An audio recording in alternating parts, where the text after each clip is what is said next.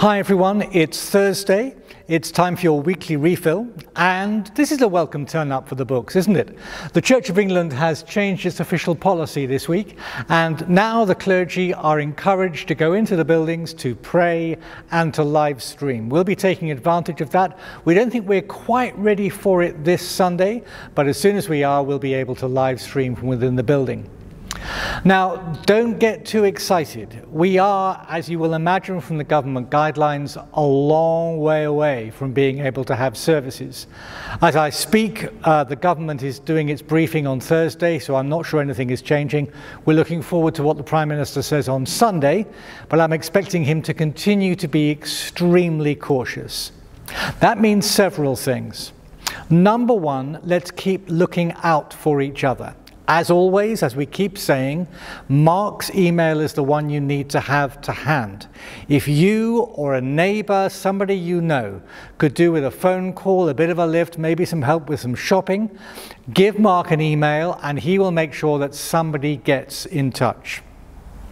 Second thing, the way that this looks like rolling out is that maybe in a few weeks' time we will start to meet in small groups, maybe even smaller than our pastorates.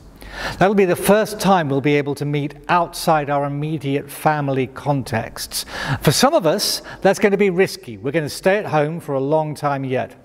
But for those of us who are hungry and keen for some kind of relationships and fellowship, they're going to be critical. So, once again, please plug into our small group structures. Phil's email has popped up below.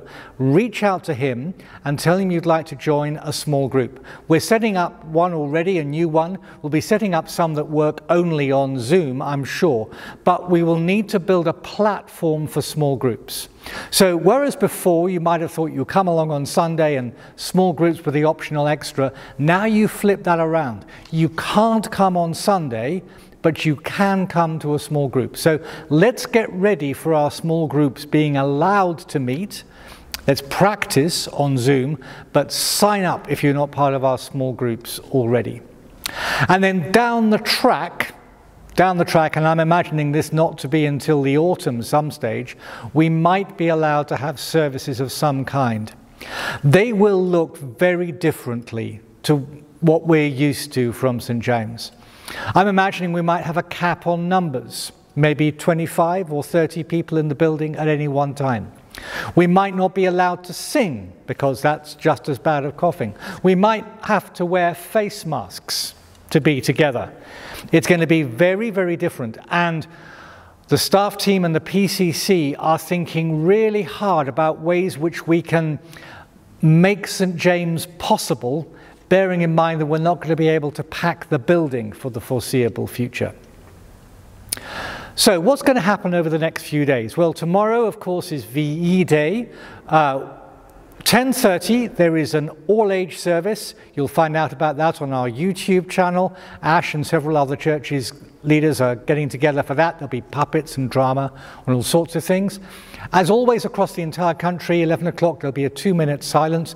We'll be flying the flag, so that people know that we haven't gone to sleep here at St. James. Then on Sunday, 10:30, as always, we're live on YouTube, followed by Zoom coffee and youth and children's groups and all the usual stuff.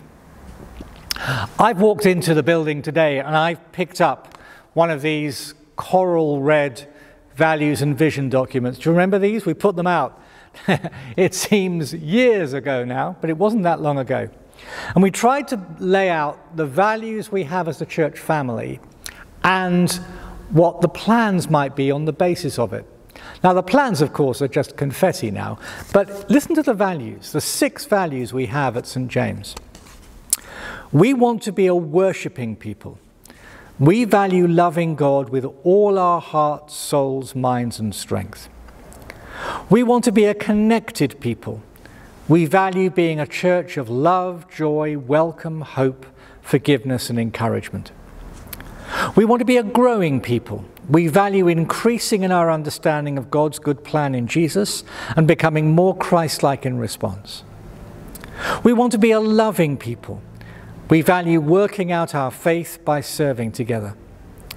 We want to be a gospel people. We value sharing our faith together. We want to be a generous people. We value partnering together for the growth of God's kingdom. Now, those values took a lot of work to come up with. We went all around the houses with them, but they stand firm. It is still true. We want to be a loving community. We want to be a welcoming community. We want to reach out with the gospel. We want to be involved, as we said at the beginning here, in a church planting movement which will transform North London and beyond. It's going to look very different from what we intended, isn't it? But let's pray that God will still do that. There are verses on the front of here which make me rather humble in the light of what's going on at the moment.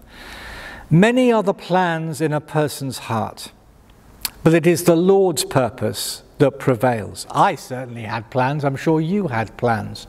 I had plans, obviously, not just for family and for so on, but plans for here at St. James. They've gone. But the Lord's plan, the Lord's purposes, hasn't changed at all. And here's the second verse we put on the front. Commit to the Lord whatever you do, and he will establish your plans. And that's a rallying cry for us to start all over again. To pray for ourselves, to pray for one another, to pray for our families, our work, our retirement, and yes, here at St. James's too.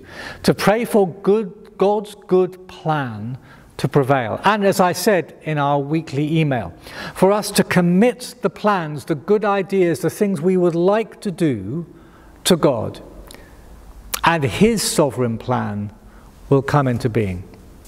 Those two verses come from Proverbs. It's a wonderful thing about the book of Proverbs that it quite often gives you two ideas side by side, because that's how life works.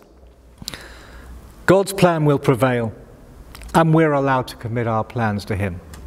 Let's do that now, shall we? Let me pray as we watch.